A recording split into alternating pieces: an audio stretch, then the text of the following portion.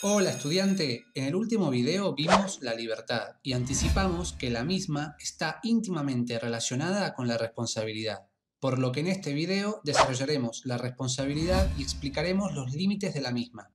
¿Cuándo somos y cuándo no somos responsables de nuestros actos? ¿Estás listo?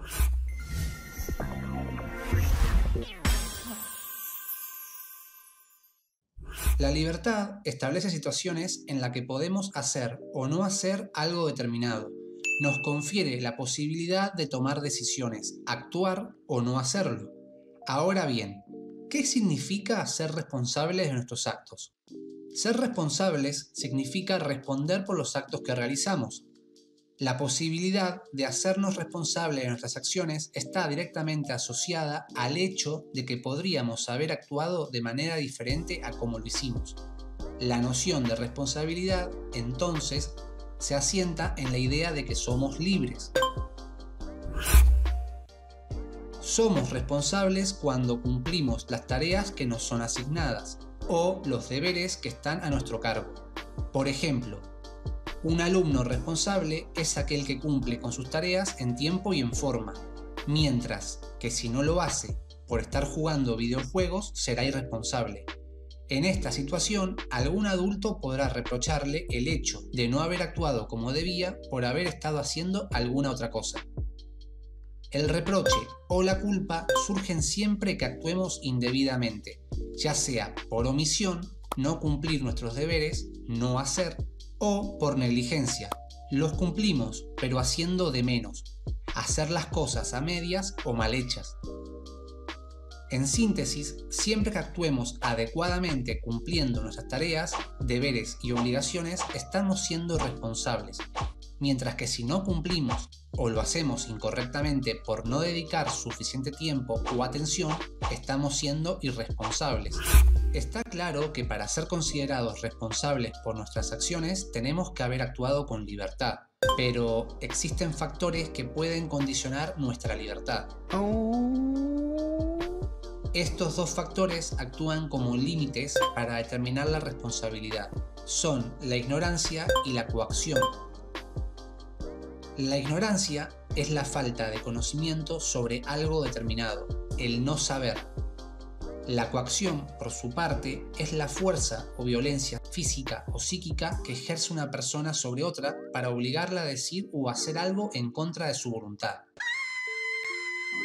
Pero, ¿cualquier tipo de ignorancia y de coacción nos eximen de la responsabilidad por nuestras acciones?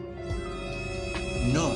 Primero, solo el que ignora lo que no pudo haber sabido está eximido de responsabilidad, siendo que para muchas situaciones de la vida tenemos el deber de saber algo determinado. Por ejemplo, debemos conocer las leyes que nos rigen. Debemos estudiar para un examen. Segundo, solo el que actúa bajo una coacción tan fuerte que no tiene posibilidad de hacerlo de otra manera está exento de responsabilidad. Esto significa que la amenaza de hacernos daño a nosotros o a nuestros seres queridos debe ser seria e inminente, que el agresor sea realmente peligroso y que esté en condiciones de ejecutar su amenaza, de cumplirla. Por ejemplo, si un criminal apunta con un arma a un guardia de seguridad para que abra una bóveda que debía resguardar, es claramente un caso de coacción, mientras que si el mismo guardia, en la misma situación, lo amenaza un niño pequeño desarmado, no sería coacción. Existen situaciones en las que no se actúa con ignorancia ni bajo coacción, pero, sin embargo, las personas pretenden evadir su responsabilidad, es decir, justifican sus acciones negando que son responsables de las mismas. Para hacerlo, recurren a distintas técnicas conocidas como técnicas de neutralización de la responsabilidad. Estas técnicas pueden clasificarse en 5 grupos. Para ejemplificar cada uno, daremos una frase típica que suelen usar las personas que pretenden evadir su responsabilidad.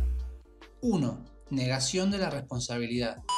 Se recurre a resaltar condiciones personales que vuelven al individuo irresponsable por su acción. Por ejemplo, yo falté y nadie me avisó que había tarea. 2. Negación del daño. No se admite que la acción causó un daño a otra persona. Ejemplo, si a él no le molesta que lo carguen. 3. Negación de la víctima.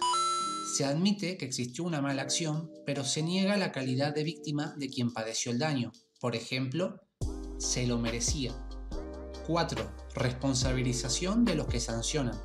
Se desvía la acusación hacia aquellos que acusan o imponen la sanción por la falta cometida. Ejemplo, usted siempre me reta a mí, pero todos están hablando. 5. Obediencia debida. Se justifica la acción diciendo que se cumplió una orden o se actuó bajo coacción. Ejemplo, no tenía otra opción, hacía lo que me decían o me lo hacían a mí. Espero que esta información te sea útil. Si querés apoyarnos para poder seguir creando contenido como este, suscríbete al canal, dale un me gusta al video, coméntalo y compártelo para que llegue a más gente. ¡Hasta la próxima!